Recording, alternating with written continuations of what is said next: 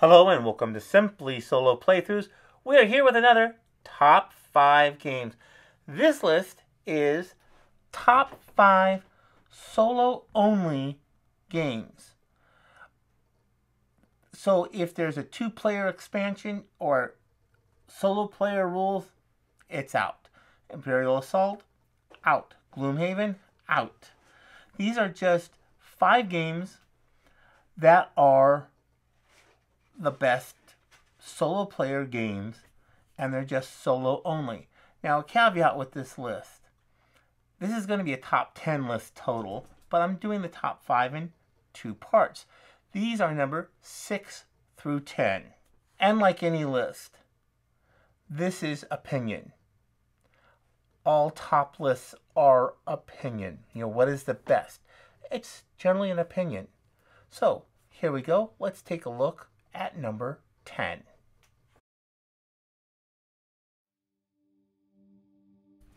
Number 10 is Rack Patrol. If you've paid attention to the channel, you know that this is a game I really like. The only reason this is number 10 and not much higher is because at this point it's only a print and play game. And it is a pretty straightforward print and play game. Your goal is to get back to the base safely, to sink as many ships as you possibly can. During your tour, you turn over cards. When they come up, you flip over to find the angle on the bow, and then you go on ahead and you attack and do different things. The cards, all the information you need is on the card. The cards are well designed. There are no dice involved. There is no... The luck is all in the draw of the cards. And there's a whole lot of cards. But it's a lot of fun. It's a great game to play. You can play it over and over and over.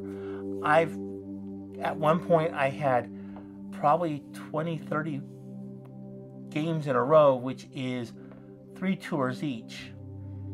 And that was a lot of games before I finally got sunk. And it was going. I was almost made it through the war. But I didn't. I think you would enjoy this game if you enjoy just kind of the randomness of cards, taking actions. The advantage is you do know what has come up, so you know kind of what's out there, and you can make guesses as to when this card comes up, do I want to go into base or not, and resupply my ship.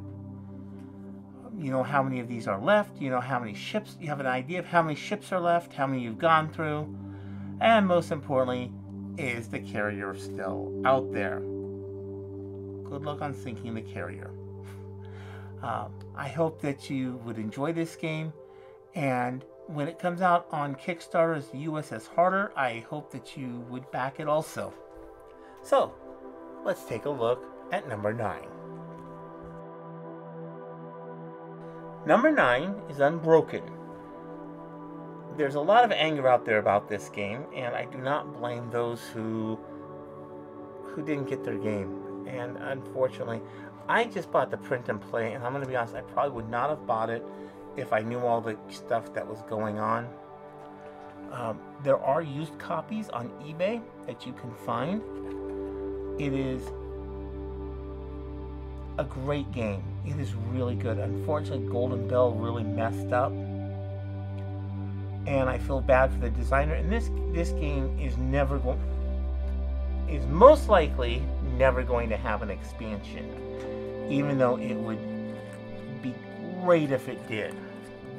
So the premise here: you are an intrepid adventurer going down into the dungeon, and you find that your party is dead. You have to survive unbroken to come back up out of the dungeon. And of course, with a dungeon motif, the idea is that you're down at the bottom and you're coming up, and it's getting harder as you go up. We'll ignore that. But you have to pass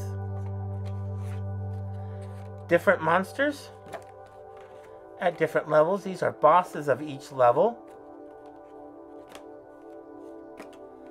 And of course, they get harder as you go up each level. At the end of each level, you also have to make sure that you have enough food. If not, you can starve. I think I have only made it out once without starving. And I have starved at the last boss. After doing the last boss, and you starve, it's like, really? This is it's really frustrating. And these are the bosses. Oh, there's more. Oh, these are ones that I've played recently. Okay. So, you have different bosses that you're going to ultimately face. They have armor, they have lots of health. You have to break armor before you can go after the health. And they're set up really well. This is a well-designed game. Our achievements, and really good notes on how to play. This is a really good game.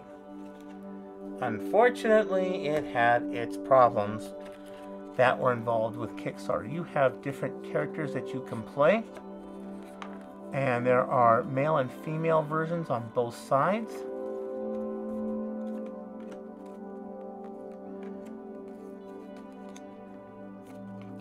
You have score pads.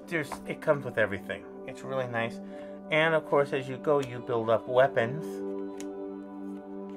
to try and get better as you go. Unfortunately, you start off with bare hands, and you cannot do a lot of damage. The good news is you have low-level creatures as you go. You have different encounter cards. These are great. So you have the encounter cards, and they will tell you how much time you're going to spend, what you have to spend, and what you gain. And sometimes you draw 2 of these, sometimes you can use them, sometimes you can't. Sometimes, unfortunately, you just have to take a rest. Here you're going to forage for food. And they have flavor text in them, which is really kind of nice. I like the flavor text. But these are, like I said, this is a well-designed game. It's really sad that it had all the problems that it had, but it is a very enjoyable game to play. It has the story that goes with it. It's a dungeon crawler kind of a game. Unbroken, really good game. Unfortunately, it had Golden Bell. Let's go on ahead and look at number 8.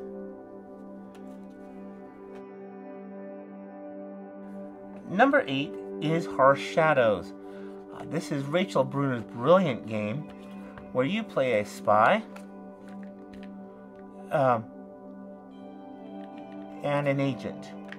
And you're trying to go through as the agent and collect certain things. You'll have to go through discovery. You'll have to find things. And for those of you who've watched the channel know that I really enjoy this game. I have actually this and a print and play version of it. I used the print and play version frequently during lunch. And you go around this city. That was convenient.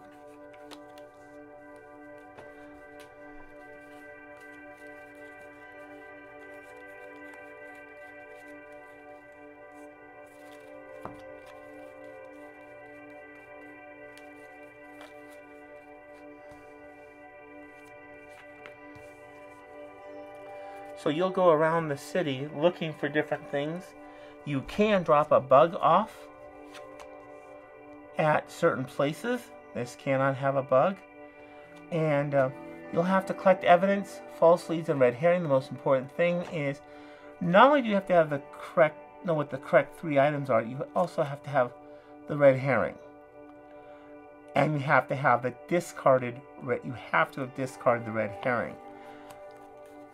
You occasionally do run into bombs. You do have a defusing kit.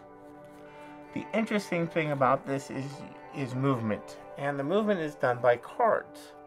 So you just pick up a card and the spy moves wherever it needs to do. Again, this is a solo-only game. put out by Rachel Bruner, and I cannot say enough about Harsh Shadows. It is one of the games that I find myself going to time and time and time again because I enjoy it that much. If this is a game that you get, you will enjoy it. It's a lot of fun and it's different every time. Harsh Shadows by Rachel Bruner. The bad news, these guys are no longer in business, so finding the game is sometimes hard. And she does say 30 minutes, but sometimes it takes longer, sometimes it doesn't. So, let's go take a look at number 7. Number 7 is Maquis. This is, I love this game. I keep playing it over and over and over. I do also have it on my phone, and I'll sometimes just play it on the phone for a while. So you are a French resistance fighter, and you have to go through, and you have to collect certain things. You have different missions that you will go on, and you'll have to collect items and do things. And the thing you have to do is you always have to get back to a safe house.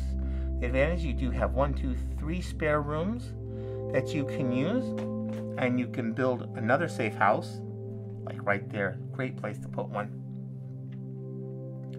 But you can get food, you can recruit more people. You do have to make sure that your morale stays high, not low. The lower it gets, the worse it gets, and you want to keep soldiers out. But if you need to, you can also kill the milice, which, if they get in your way, you sometimes have to do, unfortunately. Movement is dictated by the patrol cards.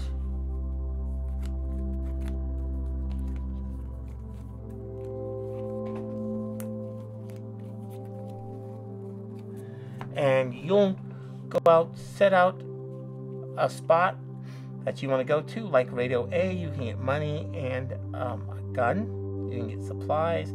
There's a lot of things that you can get from here, which is really nice. Or you can get information. The patrol will then move to the grocer. You then decide, hey, I'm going to move to, let's say, the doctors. And they'll move to Radio B. And then you'll move to, oh, let's just say,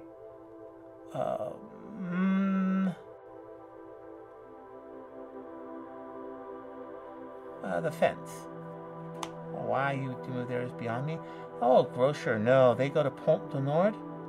And the interesting thing is this pretend thing, we didn't have Point Levesque come up. Which this is the most important spot on the board. Your first spot will almost always go to here, because if you don't have this spot or this spot, you're in a world of trouble. And if you have this one, you need these two. So you can go ahead and do it in a lot of different ways, but the patrol cards are the ones that decide where your enemy goes. It is also very much only a solo player game. There is an expansion which has some harder missions. They are bigger cards, and this was a separate one. You can usually buy these together, and of course you've got the tokens, you've got all the fun stuff, and you'll sometimes have to put into the spare rooms, you'll have to put some kind of a house in, whether it's a chemist, a forger, or someone that can get you this kind of information. So this is also a really great game. I play it on a fairly regular basis. So let's go take a look at number 6. Number 6 should not be a surprise to anybody that this is on the list. The surprise is that it's not higher, and you'll find out why in the next video, but that also shouldn't be a surprise. Hostage Negotiator. This used to be my favorite game. There's a reason why it's number 6 and not number 2, which is where it probably really should belong. I absolutely love this game. This is a tough game. There's all kinds of stuff that goes with this. And I do now have a complete game. We're going to be opening this soon. All your cards fit in the box. They do fit sleeved. I have to say, Van Ryder Games did a fantastic job on this game. I have tons of meeples because I have everything for it. You have the dice. And let me just say, the dice hate you. They are infused with evil. You go around, you are a hostage negotiator. Your goal is to save hostages from the hostage pool. You have an abductor who is going to go on ahead and try and kill you. Well, not you, but to kill hostages. Or need some other kind of a major demand. And most of them have minor demands and escape demands, which are all kind of separate. The thing with this game is you really need to make sure that you get the demands pulled out right away. The second most important thing is getting this threat level down. This is the same as the horror level on Final Girl. And you need to get this down as fast as you can, as low as you can. The difference between this and Final Girl is you start with 0 conversation points. So it takes a lot of work to buy cards. I think the most I've ever had has been 8 points at any one game. I really do enjoy this game. You have a terror deck. You have 9 cards plus 1. And it is the 10th is a gold pivotal event card. And something really bad happens, and if you do not rescue the hostages by then and take out the killer, you lose the game. This has a game that you can lose lots of different ways, and you can only win one, and that is by rescuing people. The game is also, if you buy the Crime Wave, which is this large box. Like I said, it does fit everything. These are the extra meeples of all the killers. I absolutely love this. Van Ryder Games, this was brilliant. I love this. I wish I had this for Final Girl. Versus the minis. There is the Crime Wave expansion. This is a career campaign path of the game. This thing is stocked, and I do have the alternate finale. Notice I have not played it yet. This is on my list of things to do, is to go all the way through the career of hostage negotiator. And this is, like I said, this is a great game. I find it very intense. When I play, I expect bad things to happen, and I don't like that. I do not like losing this game at all, and I lose way too much. But this is a game that will test your skills. The rules, are, like I said, are pretty simple. They're straightforward, and everything comes in one nice box. Fantasy Flight, are you paying attention? Please pay attention, Fantasy Flight. I had to say that, sorry. But Hostage Negotiator. The number 1 of the bottom 5. Or number 6, depending on how you look at it. I ended up losing this box earlier, and this has become my travel version of Hostage Negotiator. And so this goes with me, so I have like doubles of everything. It's really kind of nice. Has a small mat, small space, definitely a low space game at the base level. And then you can buy 10 of the expansion decks. I hope that you have enjoyed this. Please make sure that you like and subscribe. Come back later and have a fantastic day.